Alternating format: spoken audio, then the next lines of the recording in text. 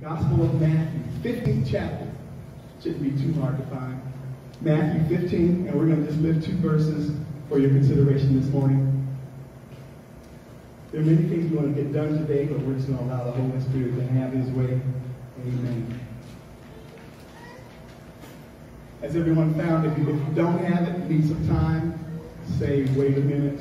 There are some Bibles here in the center section if you don't have one and would like to look at it for yourself or share with a neighbor.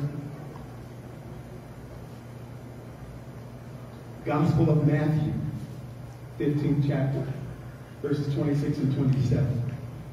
And we're going to read from the NIV. God's word says this. He replied, "It is not right to take the children's bread and toss it to the dogs." "Yes, it is, Lord," she said. "Even the dogs eat the crumbs that fall from their master's table." A very familiar passage of scripture. You may have heard this before. This is Jesus replying. Jesus is talking to this woman.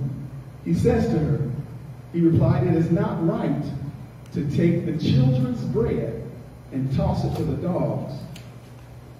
"Yes, it is, Lord," she said. "Even the dogs eat the crumbs that fall from their master's table." And just for a short while, we want to speak from this thought. Crumbs from the master's table. Amen. Crumbs from the master's table. When we think of the word crumbs, we think of things that are insignificant. We think of things that don't amount to much. We think of lack. We think of little. When we think of the word crumbs, we think of something that's set off to the side that nobody wants. It's lacking. It's not good for anything. You can barely even make use of it. When we think of crumbs, we think of something that's small, something that's little, something that can never amount to much. And when we think about crumbs, the first thing that comes to mind is, if you're like me, you're thinking about some bread or some cookies or some cake. And you know how when you go get a piece of it, or if it's in a container, when you pull it out, you see all these crumbs left, or you have some bread, there's some bread crumbs left. Well, the definition, I looked it up, the definition of crumbs is a fragment of cake, cookies, bread, or something that amounts to very little. And so when we think about crumbs, we have the right idea. But how many of us know that big things come in small packages? Amen. Big things come in small packages. And if we know that to be true in earthly things, then how much more true is that of heavenly things when God is involved and when Jesus gets his hands on things? As a matter of fact, the Bible is replete. It has many talks and discussions and scriptures about how when people gave Jesus what they considered just a little, he prayed over it and blessed it and broke it. And before you know it, it fed thousands and multitudes. So whatever we give to Jesus, he can multiply. He can make it bigger and better than what it used to be. Because nothing is too small in the hands of Jesus. If we give it to him, he can use it for his glory and for our good. So as we talk about crumbs from the master's table, if we don't understand anything else, our big idea is this. When adversity comes, don't run from God, but press into God even more. When adversity comes, don't run from God, but run into or to God, towards God, because he has more. When we run to him, he can do some things that we can't do, of course, so we need to take everything to him. And this statement is pretty much self-explanatory, but by the time we get to the end of today's message, it will come to life. That is my prayer, that this statement will come to life. So how did we get here? As we look at this text, it says that, this is Jesus speaking in verse 26, it says, "It is not right to take children's bread and toss it to the dogs." And we don't know who this character is other than I just told you that it's a woman speaking. "Yes, it is, Lord," she said. It says she there. "Even the dogs eat the crumbs that fall from their master's table." So how do we get here? What happened to get us to this point? And I'm glad you asked that question. That's where context comes in. So the text are these two verses, but in order to paint the picture, I want to take you back to the 21st verse, where we can find the context, the verse that precede this, to kind of give us some meat. So in verse 21, it says, leaving that place, Jesus withdrew to the region of Tyre and Sidon. So leaving that place, so that would prompt our minds to, well, where was he? He was leaving. Jesus was in Galilee, around Galilee, and around Nazareth and Gennesaret. And he left that place. Well, why did he leave? Well, if you read the chapter before, chapter 14, we know that John the Baptist had just been beheaded. John the Baptist had just got killed. And because John the Baptist was killed, Jesus and John, they were close. They were, how many months apart were they? 6 months. They were 6 months apart because John the Baptist was the forerunner of Jesus. He was the one predicted that would pave the way for Jesus to come. And so they were tight. They were really close. And when John the Baptist died and was beheaded, Jesus, he felt it. So he left where he was to go to Sidon and Tyre. And what that tells us is that as we do ministry, whether we do it in church or whether we are in the world as marketplace Christians, many of us need to understand that, God just didn't call ministers to preach from the pulpit in the church. As a matter of fact, that ministers only preach from the pulpit in the church, and we're doing God a disservice. Amen. Somebody say amen. Amen. The word is not meant to only be preached in church.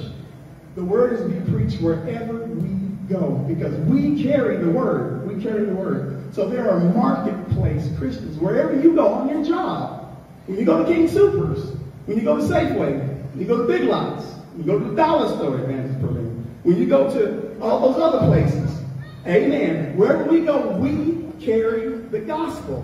When you go to McDonald's, well, I haven't gone this week because it's fasting, Daniel's fast. When you go to school, wherever you go, we are to carry the message of the gospel with us. We are God's feet and voice in the earth. And if we don't proclaim his name, then who's going to tell people about God? We want people to be saved, but we don't want to say anything that will help people to find Jesus and get them saved. As Christians, we have to open our mouths and begin to speak. So the first thing it says, we learn here that when we are doing work, ministry work, whether from the pulpit or from our jobs, we need to take time out and get some solace, get some rest, get some respite, because ministry, if you do it correctly, it will wear you out. It'll wear you out. And so you have to take time and solace to seek God to get replenished. And this is what Jesus was doing. Jesus left for a time of reflection, a time to get replenished because he was hurting. And we cannot effectively minister if we've been hurt. Yes, we can minister, but we do it more effectively once we're healed. And that's what the respite and rest does. As we move on to verse 22, we see here that a Canaanite woman from that vicinity came to him crying out, Lord, Son of David, have mercy on me. My daughter is demon-possessed and suffering terribly. From this verse, there's several things, and God help me remember this by ABCD. A, the area. He showed me that while Jesus was in this place trying to get some rest, here comes this woman interrupting his nap, interrupting his leisure, interrupting his solitude. Anybody ever been interrupted when you're trying to get some rest? Amen. Those of us who have kids, you better raise both hands. Amen. Trying to get some rest, and here come the kids. Or the phone is ringing, or something's going off to get up to disturb us. But this woman, she came seeking Jesus for something specific. She came seeking him. So she came to the area and where he was. The second thing, B, she broke through barriers to get to him.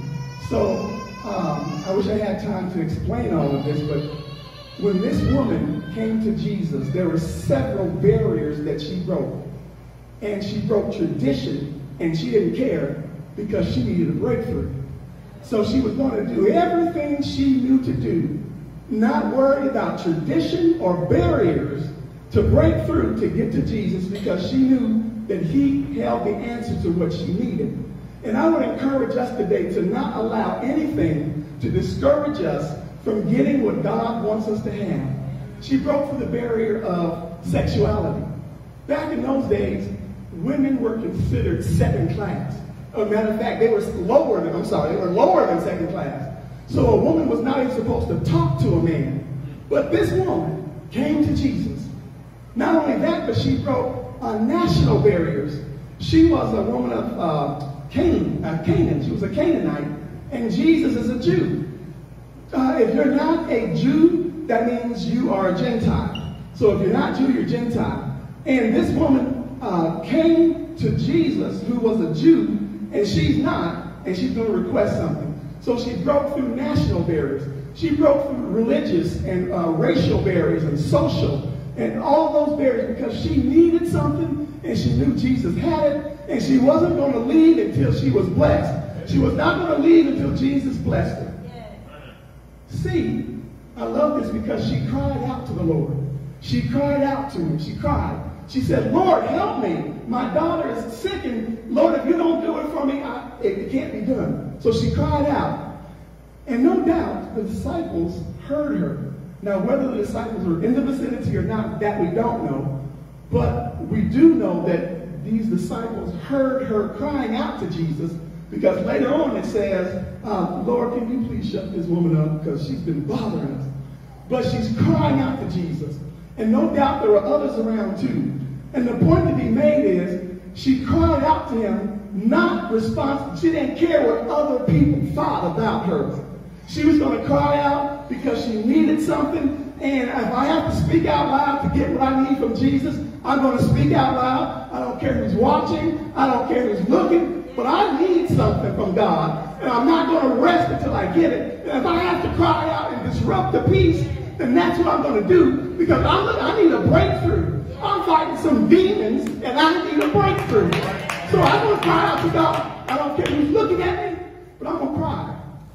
And God says, are we willing to cry out to him for the things that we need? Or will we sit silently, suffering, and not saying a word because we're afraid what other people will think about us? Oh, she testified too long.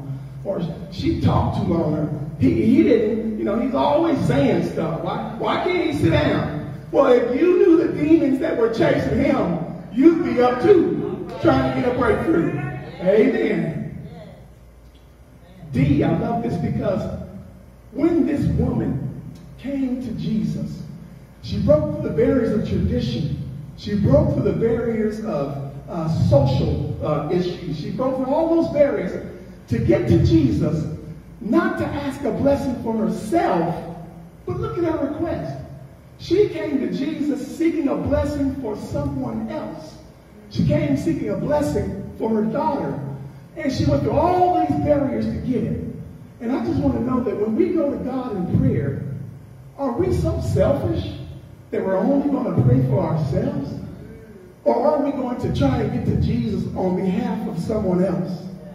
Because we can be a bridge that will carry whatever is needed to the other side if we would just be that advocate that stands in the gap for somebody else. She persevered through all of these things to get to where she was going. Somebody said she persevered. Amen. Verse 23. Jesus did not answer a word. So his disciples came to him and urged him, send her away, Lord, for she keeps crying out after us. So this woman came to Jesus, pouring out her spirit, pouring out her troubles, pouring out all of these issues that she was going through. She poured herself out to Jesus, and look at what Jesus did. He didn't say a word. This woman is screaming and crying out to Jesus, and he didn't say nothing.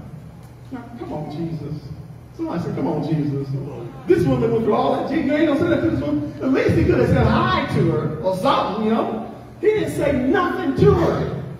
And my question is, what do we do when we go to God and it seems as if God is silent?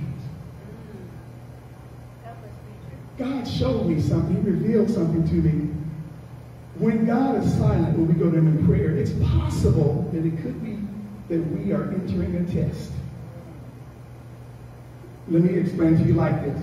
Many of us remember back in school, some of us are still in school. Remember how we were in school and it was time for a test, and the teacher or the substitute teacher, whoever it was, they would come in, they would have the test ready in their hands, they would hand the test out, give you your pencils and stuff, and they would tell you to be quiet, be silent, because it's a test, no talking. And even the teacher was silent because they were taking a test.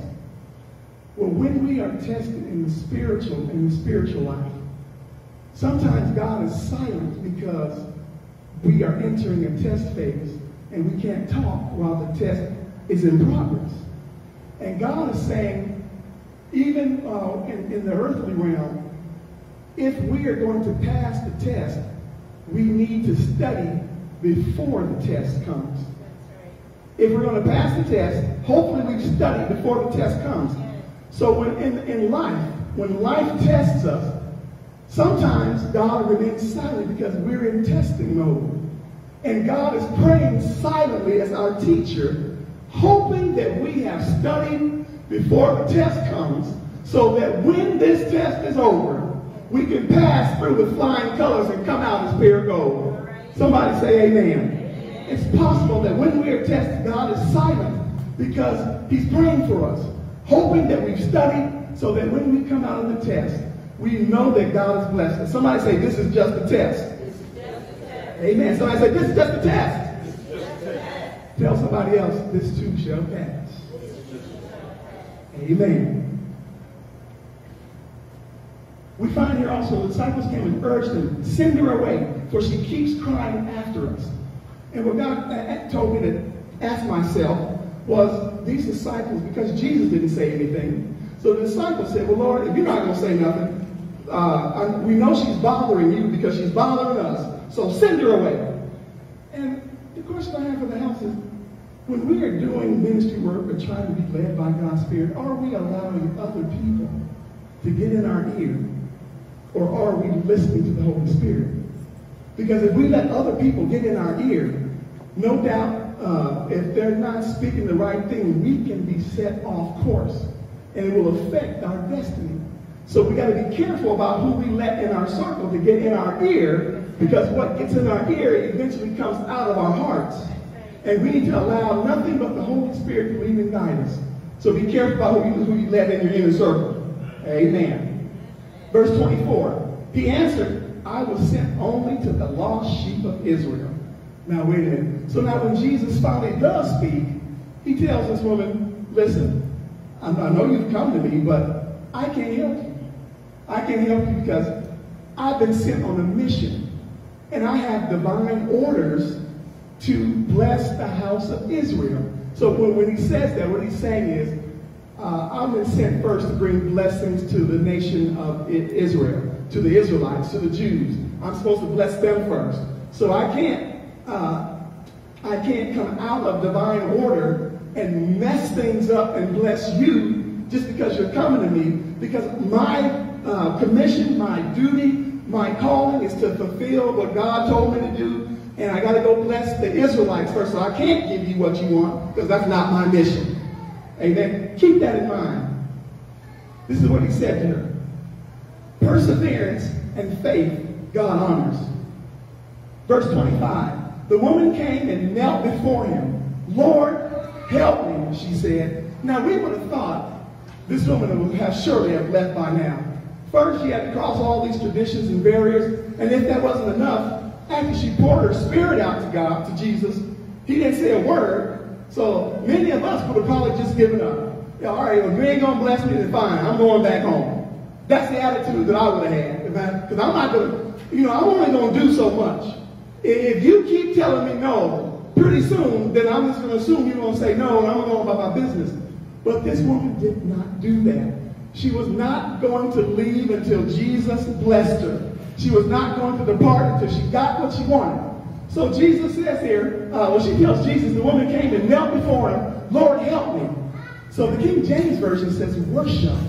NIV says she knelt But the verse says in King James that she worshiped him. Now, she is falling down on her knees, worshiping Jesus, but yet this still didn't move him. Jesus was not moved by worship, but she was willing to go the extra mile to worship God to get what she wanted. Is there anybody in the house that's willing to worship God to get what you want? Amen. Is there anybody willing to worship God to get what you want? Come on, is there anybody willing to worship God to get what you want? I set us up. And that's what's wrong with the church. Because many of us only worship God to get what we want. Yeah, many of us only worship God to get what we want. How about worshiping God to give him what he wants? How about worshiping him to give him what he wants? Praise. He wants honor.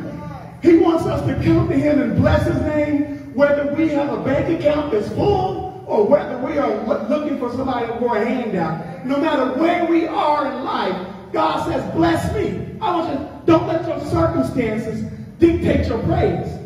Don't let your circumstances dictate your praise. Because when I get ready to bless you, I'm not going to allow your circumstances to stop me from blessing you. Because God can bless you in the midst of your circumstances and change your circumstances. So why would we do anything less to not bless God because of our circumstances? He wants us to give him praise all the time, not just when things are well. Somebody say amen. This brings us to our text. He replied, it is not right to take the children's bread and toss it to the dogs. Now this woman, she has been through barriers, she's been through tradition, she's been through Jesus not saying anything to her, she's been through the people talking about her because she was crying out. She's been through all of this stuff, and yet she's still here. And then Jesus has the audacity to call her a dog. Now, I want to talk to some sisters in the house today. We have any real sisters? If somebody calls you a dog, amen. Y'all pulling off earrings, you getting your grease and your Vaseline together, amen. Jesus called her, I don't give stuff to dogs. Now, when Jesus said, when he talked about the children, he's talking about the nation of Israel. When he talks about dogs, he's talking about everyone who's not a children of Israel. He's talking about the nations. So he was calling the children Israel and everybody else dogs. He said, I'm not going to toss crumbs to a dog. And she stayed right there and she took everything that Jesus had to offer. He was testing her faith. He was testing her faith. And I believe this is a good point to tell the house, it's a good place to tell the house, that faith that is not tested is really not faith at all. We don't need faith when things are going well. We don't need faith to hope for things that we already have. But faith is to take place when all hell breaks loose. Faith is to take place when we can't see our way through. Faith comes in when we don't know what we're going to do, don't know how it's going to get done, but we're going to trust God that he's going to do what he said he would do. That's what faith is. Faith stands on the verge of nothing and is going to land on something because faith trusts God to get the work done. Faith trusts God. We don't need faith when we have everything. Faith comes in when we don't have everything, when we don't know what's going on, when we're ignorant to the situation. That's when faith is really needed. Faith is not tested. It's not faith at all. And some of us are going through some tests. Some of us have some tests, job loss, unemployment. And I want to speak to someone in the house today to let you know that even if you lose your job, God is still your provider. God is still your provider. And I had to learn that the hard way. When I lost my job, I loved God at the time I had my job. I loved him. I truly did. But I think God removed that job from me because I was making it my source. God says, no, I'm your source. What I give you is just a resource. When God blesses us, he is our source. He gives us everything. And everything that God puts in place is for us to use as a tool. Jobs, cars, houses, whatever God gives us, God says, okay, I'm going to give them a little something to see how well they're going to use it, to see how well they're going to do it. And when I bless them with this and that and the other, are they going to use that for my glory? Or are they going to just use it for themselves? Whatever God gives us, we need to think about it as a resource. He's the source. He gives us everything else. So if everything else is taken away, and we have our faith and confidence in everything that he took away, we're going to be messed up. But if our faith is in God, we know that whatever God takes, God will provide. If he takes it from you, he'll give you something else to provide it. We just have to be faithful and wait for it. This woman stated, when in adversity comes, she didn't run from God, but she pressed into God even more. It's not right. In verse 27. So that's what Jesus said. And look at what she says in verse 27. She says, yes, it is, Lord. She said, even the dogs eat the crumbs that fall from their master's table. So when she said, yes, it is, Lord, she wasn't arguing with Jesus. She was agreeing with him. You have to read it from different translations. She was agreeing with him. Jesus said, it's not, I can't take bread from the Israelites and give it to those who are non-Israelites because that's not what I'm called to do. And she said, Lord, you are absolutely right. You're absolutely right. But then she goes on to add to that, even the dogs eat the crumbs that fall from their master's table. So she was saying, Lord, I know that you're not purposed to give me anything right now. And Lord, I'm not asking you for a full meal. I'm not asking you to set the table for me. I'm not asking you for all of this. Lord, I just want the crumbs that fall to the floor. And what she was saying was, Jesus, I know that you've come to the Jews and to the Israelites. But Father God, I know that they disrespect you. They don't treat you like you're deserving of. And so the blessings that you give them, they're not going to appreciate them. And so they're going to allow some of those blessings to be lost underneath the table. And Lord, since you've come to bless and your blessings have been given, allow me to experience the blessings that other people want to throw away. And because, Lord, I'm hungry. And God wants to know, are we hungry for what he wants to give? Or are we going to sit at the table and just be disrespectful about the meal that God prepared for us? And if we don't like the food, it will fall to the table and somebody else will eat up our blessings. God wants us to know that when he blesses us, we should be appreciative of the blessings he gives us. And don't let any crumbs fall to the table. But this woman was saying, Lord, I know the Jews.